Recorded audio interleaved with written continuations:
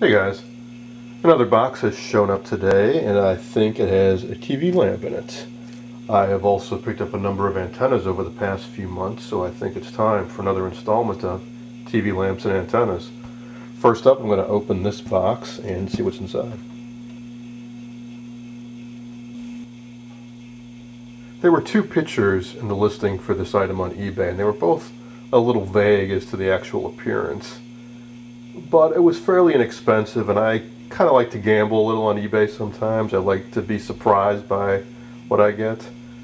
Hopefully I won't be surprised by a box of broken pottery there. It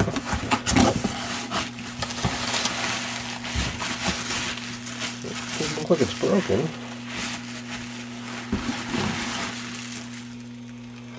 Alright. Well, that's different. It's kind of cool. Strange about this is, well, let's see, it's a shell of sorts, nautilus or bivalve, I'm not sure exactly what they call these. So the bulb goes down in there, and there's a switch, so this must be the back, but that means the light gets kind of projected forward, whereas normally on TV lamps, the light is behind, it's projected against the wall behind the item to give it some backlighting. So I'm kind of curious to see how this would actually look in practice. Of course, it's not necessarily a TV lamp just because it's ceramic and vintage and has a light socket, and it doesn't mean it's necessarily a TV lamp. It could just be a lamp. But well, I'll get a bulb out and see if it fires up, and we'll see how it looks. The cord looks sound. I don't see any breaks in it or kinks or cracked insulation, so I screwed in a bulb and tried to turn it on, but nothing happened. So I'm taking a closer look. I think it just might be that the center contact on that socket is just so filthy and corroded it's not making good electrical contact. So time to bring this into the workshop. I pulled out a multimeter, put it on the ohms range, clipped one end to the power cord and the other to the outer ring here, and I've got conductivity there. It's a little flaky though. I think it's also a problem with this corroded plug here, so I'll polish up that brass a little bit. Now for the other conductor, it's a little hard to get down in here. I think I'll just use the probe tip itself.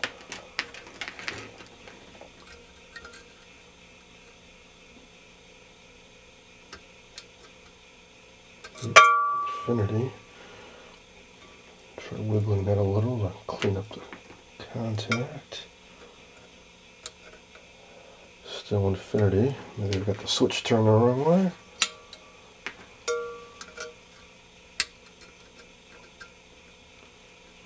Still infinity.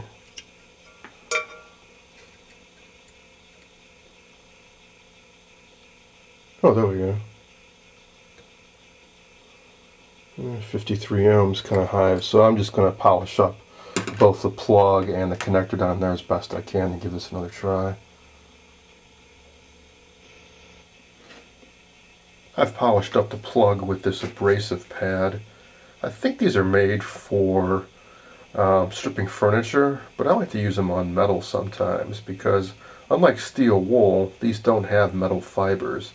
So when you use it on electronics, like say polishing a chassis or something, you're not going to get metal fibers that might fall in there and short something out.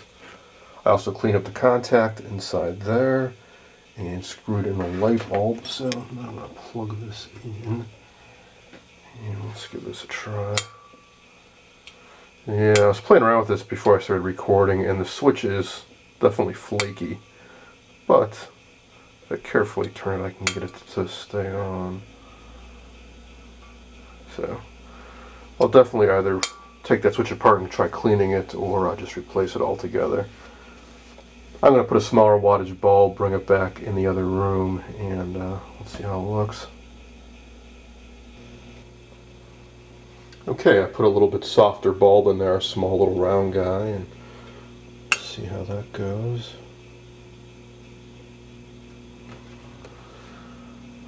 So, yeah, like I was saying, it's kind of odd. It projects the light forward. So I guess I think I call it more of a night light than a TV lamp. It's a TV lamp, you'd want to be facing like that. But that's not very attractive. You see the switch in the quarter, if nothing else. I'm going to try the smallest little bulbs I got here and see how that looks. And finally, here it is with a little 7.5 watt bulb. Looks nice, I think. So TV lamp or not, I like it. I think it's a cool design. Maybe I'll use it for a night light in the hallway somewhere.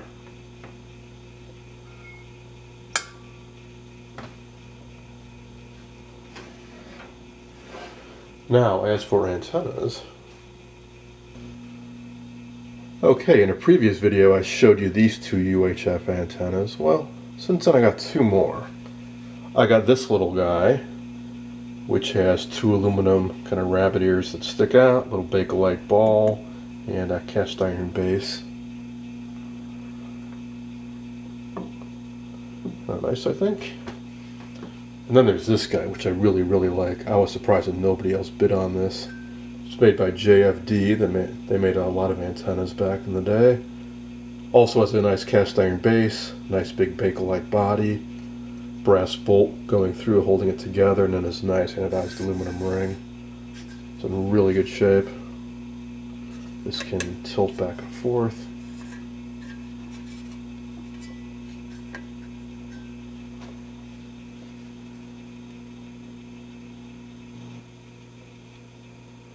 Next up, I've got a trio of delta beam antennas. Delta beam antennas are notable because they have this very distinct styling where there's a corkscrew element in the middle and then arms that bend up and down. This is the first one I got. It was off of a Craigslist listing. I was quite surprised to find one local. It's got a switch in the base to switch different elements in and out to help you tune stations in. Base is just plastic, and all of these elements I believe are aluminum. Some type of coating. I don't think it's anodized, more like a sort of a shellac or lacquer coating. These arms, as I said, bend, and they are telescoping. One bad thing on this one was these end caps on the ends of the arms here didn't look quite right to me. Upon closer inspection, I realized what these actually are the caps from an inner tube, like for a bicycle. This next one has the correct original ones. These next two I got off of eBay. This one I had a few other bidders, but I was the top dog in the end. Also has a switch in the base here for different elements, same corkscrews in here. And these are the real end caps, so yeah, just a little bit nicer looking than these air caps here. Unfortunately, this one tube got a bit bent. I'm going to try to carefully straighten that out. Otherwise it's in really nice condition. Now this last one, well, this was a bit of a gamble. The pictures were kind of vague on this guy, and the seller had a kind of a high price, but he also had a make it now offer, and there were only a few hours left in the auction, so I made what would seem like a reasonably fair offer, about a third of what he was asking, and he accepted, so I got it. What I think this is the third of the three styles that I know of for the delta beam antennas, and this is the one that has a lighted base. However, I think I'm missing part of it. It's got a nice heavy glass base here, and I think there's supposed to be a light down here. I've never seen a picture of one of these. I've only heard it described, and I contacted the one guy I know of that's got one, but he didn't give me a whole lot of info. He didn't give me a picture of his either. What I think I will do is just rig up my own light. There are some slots in the bottom here, and all I think I need to do is just get a night light and just use some kind of plastic cup or something and run an electric cord to it, and have a nice lighted base on it. It's also a bit floppy again because I think there's something missing in the base here that would make it more stable. It's also missing a cord, of course. But otherwise it's pretty cool because it's just monstrous compared to the other ones. This inner coil here is just ridiculously large. And I got one last antenna. This is something I've been looking for several years, and I had to spend a bit of money to get it, but not as much as I've seen other ones go for. What this is the very, very hard to find antenna for a Predicta TV. I've got two. I've got a Predicta Princess that was in miserable condition when I got it, and it does not work. I started to work on it a few years ago and put it on the back burner while I kind of honed my skills on vintage TVs, and I will get back to it. I think it's definitely repairable. And then I have this Siesta that I showed in another video that does work, although I have not restored it yet, so I don't like to play it too much. But it was missing its antenna. Otherwise it's in really good condition. It's got the original stand. It's got all the correct knobs. Well, technically these are replacements I put on, but they're pretty darn close to the originals.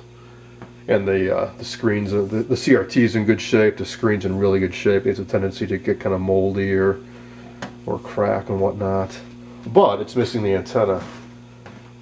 I believe that the story is on these Predictas is that a lot of them were sold to hotel chains, and they did not have an antenna, or it wasn't removed, so they could wire it into like a closed circuit signal for the hotel itself. So I just have to pop these two screws out, I believe, and I can put this in. Before I do, though, I want to clean it up a bit. It's got some paint splatters on it, and I want to polish up the brass a bit. And I'm going to save that for another day. I hope you enjoyed this installment of TV lamps and vintage antennas. That's all for tonight.